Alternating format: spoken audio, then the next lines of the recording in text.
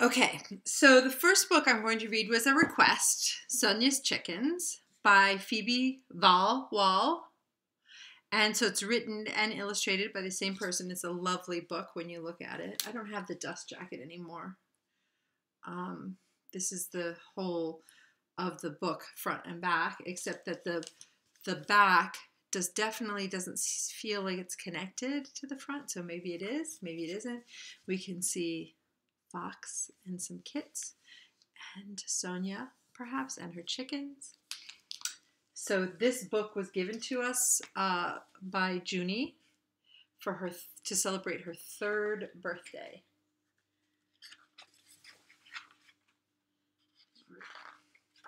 Sonya's Chickens, and it just so happens that she's a chicken girl.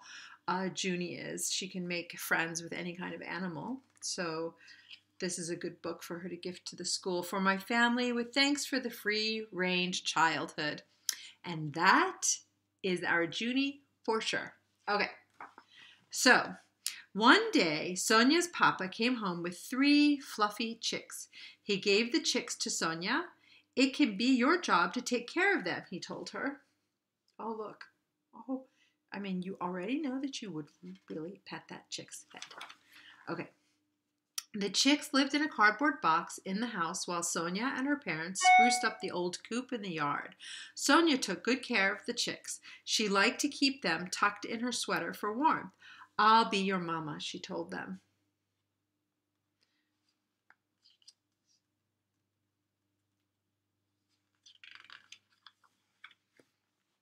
Sonya took her job of tending to the chickens very seriously, and they grew quickly into gawky pullets as her mama and papa went about the duties of the farm. Sonya was proud to do her part. Everywhere Sonya went, her little birds were at her heels, peeping loudly. So you know that they go from chickens, and then as they grow up a little bit more, they're called pullets. Every morning, Sonya would rise to the crow of the old rooster, which is the male chicken, and let the chickens out of their coop to forage and play. Sonya made sure her chickens had enough water. She cleaned their coop and gave them fresh straw. She fed them by scattering cracked corn on the ground and even let them peck it from her hands. Sometimes the chickens found worms for their dessert. In Sonya's care, they were soon healthy, full-grown hens. So these girls are hens. So we know that they're not roosters because it would say full-grown roosters. And so all chickens have little bits of different names. One morning, Sonya found a smooth brown egg nestled in one hen's straw bed. She put the soft egg against her cheek and said, "Thank you." So let me just adjust that. She's putting it. Sonya was a good mama to her chickens. And it looks like that chicken is smiling. Now, every night, Sonya made sure her chickens were tucked safely in their coop. As they cooed and clucked themselves to sleep, Sonya would latch the coop door and carefully shut the gate behind her before heading to her own warm home. Bunk, bunk, bunk, warm home. So the chickens live in the coop, and they live at home. One chilly night, Sonya woke to a ruckus of squawking and shuffly bump noises from outside, her heart beating quickly. She rubbed sleep from her eyes, pulled on her boots, and crept out to check on her birds.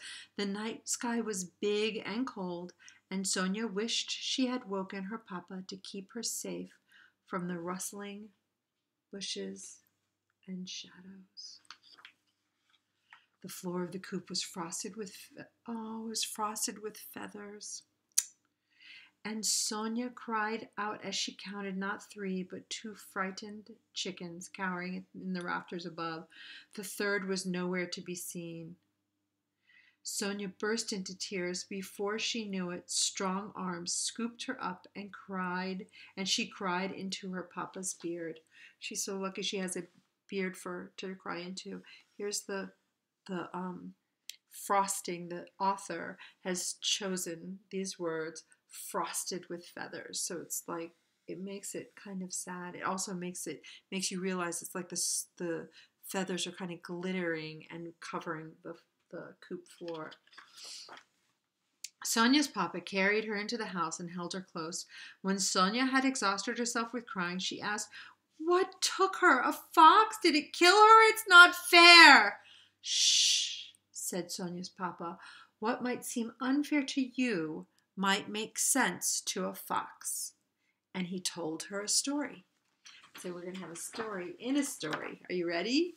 So that's why the cover doesn't necessarily match the back. There's two stories. "The fox who took your chicken lives in the woods beyond the field," Sonia's papa said. "He works hard every day to find food to bring home to his babies. Most of the time, he can find mice and moles, but sometimes the fox needs a big meal for his family. So he does everything he can to find one. He didn't know or care that it was our chicken he took. He just saw a chance to feed his family. I know you feel sad, but you wouldn't want those baby foxes to go hungry, would you?" Sonya thought about it. "No," she said, "I guess not."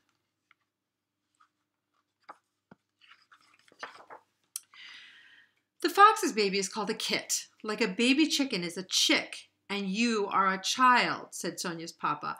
"I do everything I can to make sure you are happy and have a full belly and a warm place to sleep. You did everything you could to make sure your chicks were happy and had full bellies and a warm place to sleep because you love your chicks like I love you. The fox is no different. He loves his kits too. So even though it's sad for us, we can understand why he did it." The next morning, Sonya laid a few special stones to mark a grave for her chicken in the corner of the yard. Together, she and her family remembered their hen who had been soft, who had loved worms, and who had laid that first smooth brown egg. A bird who was loved, Sonya's mama said, giving her a kiss. Sonya's heart was heavy, but as she mourned her chicken, she thought too of the happy baby foxes living deep in the forest. So can you see that grave? It's right there. We'll let that phone ring.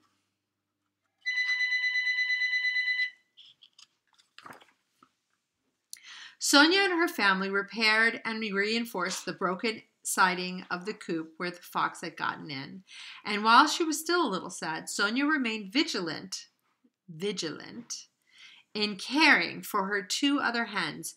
This is how you're vigilant if you're Sonya. She made sure they had enough water. She cleaned their coop and gave them fresh straw and scattered cracked corn for them to eat and reinforced their coop.